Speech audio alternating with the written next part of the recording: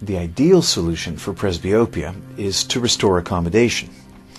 However, no procedure to date has been able to reinstate the natural dynamic focusing mechanism of the eye. Therefore, most approaches to correcting presbyopia have to find a way to imitate accommodation. Our approach was to utilize the inherent neural processing capability of the human visual cortex to filter spherical aberration as a dynamic neural pseudo-accommodating solution. A small amount of spherical aberration results in rays of light focusing in a small blur circle rather than a single point, meaning that the retinal image will be slightly spherically aberrated. However, due to the natural ability of the visual cortex to process spherical aberration and enhance edge detection, the image in the mind is perceived as a sharp image. The advantage of spherical aberration in the eye is that there is a range of focal distance points where the image will be equally blurred but still perceived by the mind as a sharp image. This range is the depth of field. Outside of this range, the perceived image becomes blurred. This visual system can be thought of as a dynamic neural pseudo-accommodating system. This increase in depth of field due to spherical aberration has been confirmed by various groups using adaptive optics. As spherical aberration is increased further, this continues to degrade the retinal image, and one reaches a threshold beyond which the visual cortex is no longer able to completely process the degraded image, meaning that the perceived image starts to blur, although the perceived image is still significantly less blurred than the retinal image. Our work taught us that it is possible to increase the depth of field by the equivalent of about 1.5 diopters before reaching this threshold.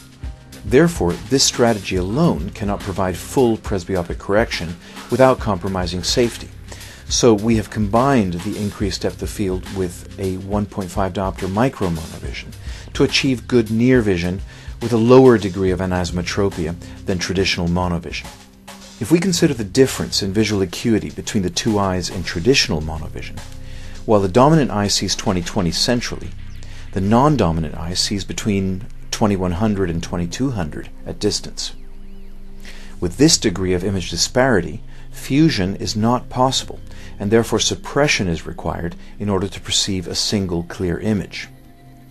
This explains the relatively low tolerance and also the loss of stereoacuity in traditional monovision.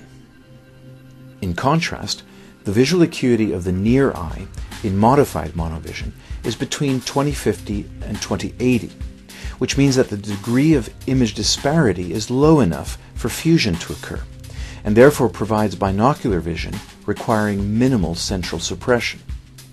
This is demonstrated by the fact that uncorrected functional stereoacuity is maintained at near.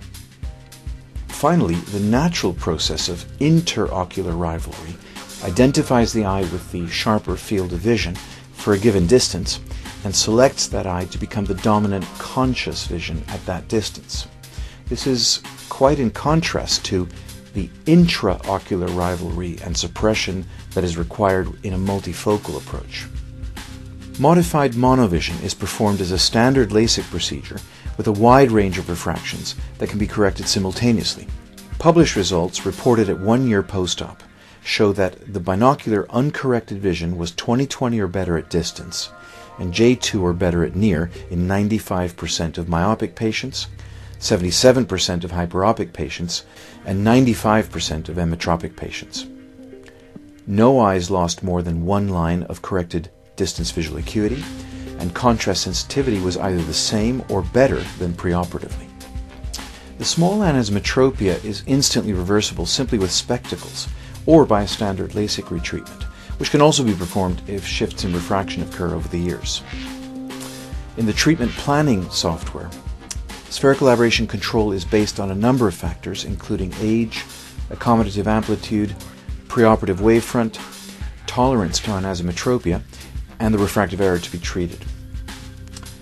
This method offers binocular vision at all distances without compromising safety, quality of vision, or stereoacuity, and delivers considerably better outcomes when compared to multifocals inlays and intraocular lens approaches.